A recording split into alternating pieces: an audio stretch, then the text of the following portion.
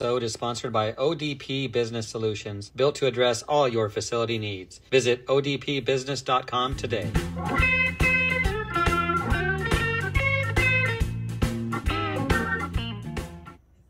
Restrooms may look the same on the surface, but the smartest ones are quietly transforming how facilities run. This isn't about chasing gadgets. It's about using real-time data to cut waste, reallocate labor, and raise the satisfaction of every person who walks through that restroom door. In today's episode, we're going to break down how to build the right tech stack, weave restroom data into daily workflows, and translate signals into staffing moves that frontline teams actually feel. And to do all this, I have an expert with me today, Kalli Folk, the National Director of Hospitality and Cleaning Programs at ESFM. Kalli, welcome.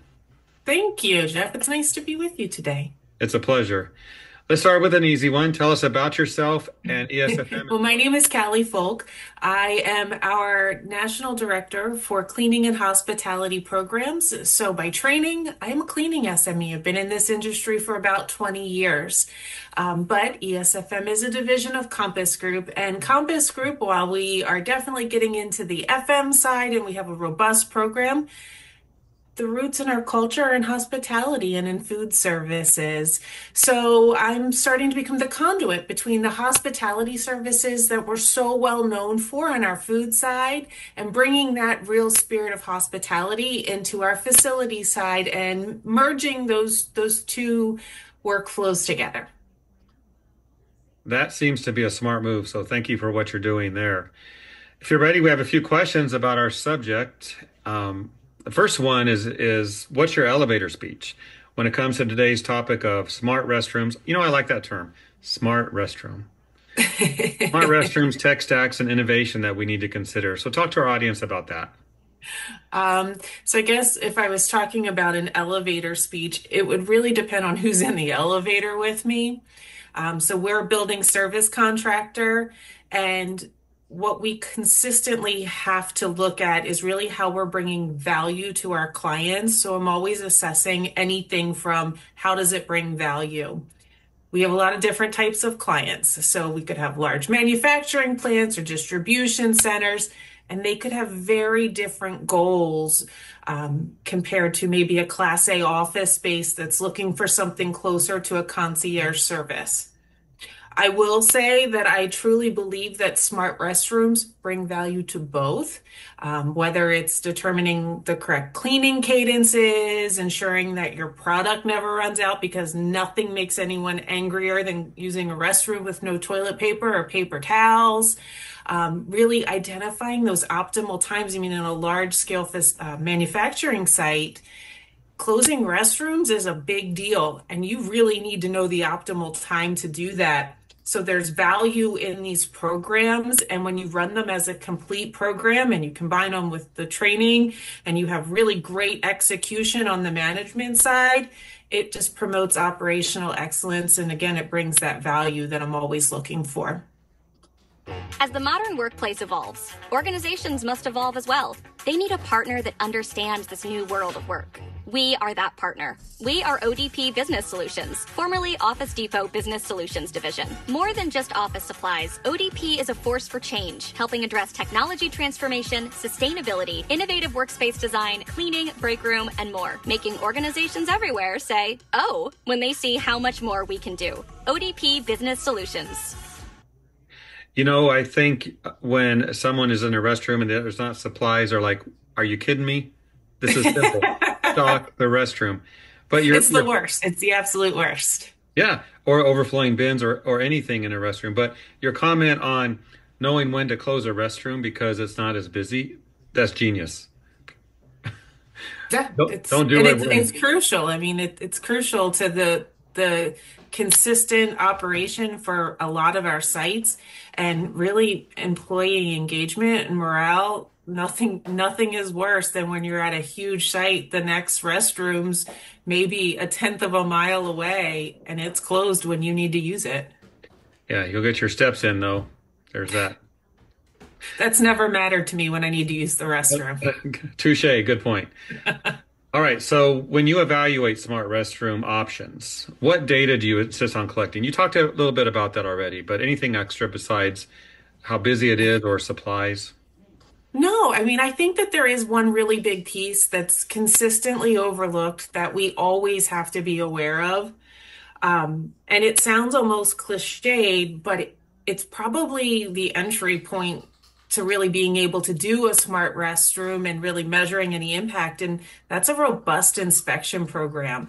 If you haven't done the inspection program and you don't have a consistency and you're not doing them with like quality in mind and you don't have a great baseline already, you don't even know how that impact from a smart restroom investment is going to really make a difference for your restroom cleaning program. If you don't inspect while you're running the program, you don't know how you're measuring the success of it. And if you don't continue to inspect later, you don't know if it's still working for you and for your client any longer.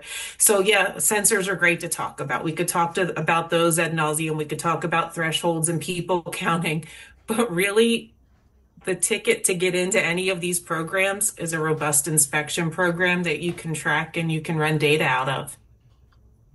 Makes sense. Now, I know that the smartest restroom collects a lot of data, a lot of statistics, but tell us this, what are the key metrics that you share with stakeholders, and what results have you seen by doing that? What we share with stakeholders is dependent on what's really of value to them. So some of the things that we found that have really created some of the impact. So when I talk about sensors, what we're really talking about is thresholds, and that's establishing those optimal cleaning frequencies. So for instance, you might have a restroom that gets 5,000 visitors a day and you need to be in it every hour to make an impact. And you might have a restroom that has 2 people a day and just needs that once daily cleaning and doesn't need you to visit it 10 times a day. So it's been really impactful with our clients to show that we really are looking at how often cleaning is necessary and we're not cleaning on top of clean, and we're also driving impact by increasing frequency where we see it. We've talked about the importance of never running out of product, and a lot of our smart restroom systems now, I mean, if you're running out of product and you have a smart restroom in place, it's because you're not paying attention to the data and you're not following the data. So it really does alleviate the chance that you're missing something. The other place that, we've really found it, and I think where a lot of people are always looking for it, and isn't always the case, but when we're looking to say that the reason that we're not seeing the satisfaction scores for certain restrooms or certain areas in the vicinity that we'd like to see them is because we're not cleaning it enough, or because we're not hitting the right threshold, or because we're closing it at that inopportune time. So it really just allows you to drive the customer experience by making sure that it's always in the condition that the client expects it to be in. I have to think that you must get people coming to you because a facility manager might visit another one and see this and go, oh my goodness, I need that. Does that ever happen? You see it happen more and more. Especially, still, I think that we're still in the early stages of driving value. And when we can prove it, it's powerful. When we can really prove that value of sensor technologies, of making sure that we're doing everything on the right cadence, that, staff are trained, they know how to respond, we're decreasing response times. Yeah, there's a sense of, I want that for my site too. And then it's building out the value for that site to make sure that we're really aligning what the client wants and the client expectations, and we're being good conservators of their dollars.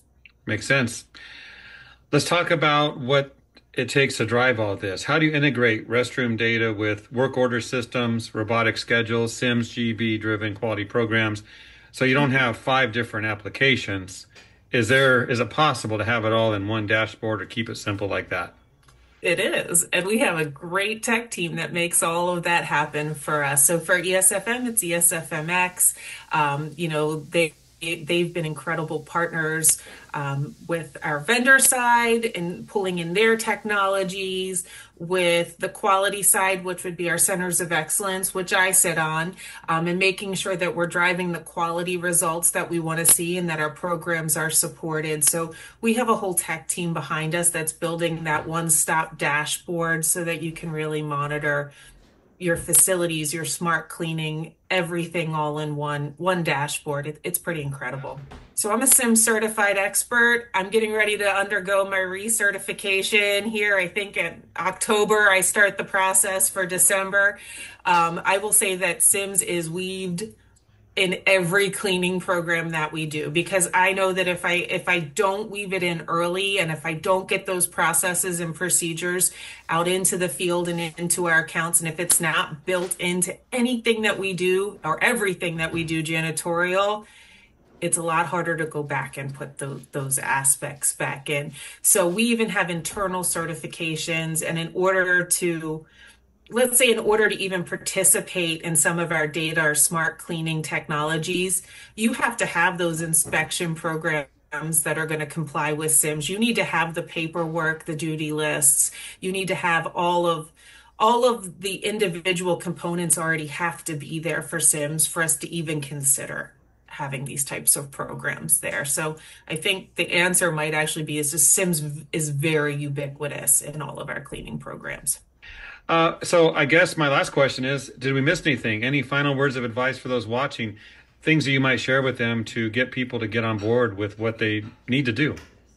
Well, I mean, realistically, it's kind of like what I said before. So at some point, we do need to earn the credibility, and we need to earn, I mean, as an industry, it's always having that credibility for our clients. If we want to be something more than just somebody that comes in and, like I said, just cleans once a day, if we want to be seen as industry professionals, if you want to grow your program, if you want to start retaining employees, that the next generations are coming through and their technology. They want to see it. They want to work with it. It's really how it's going to have to grow.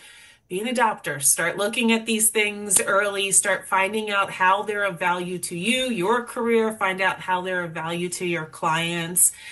You don't necessarily want to get left behind the 8 ball when really what we're trying to do now is create something really great and really move all of our cleaning programs forward.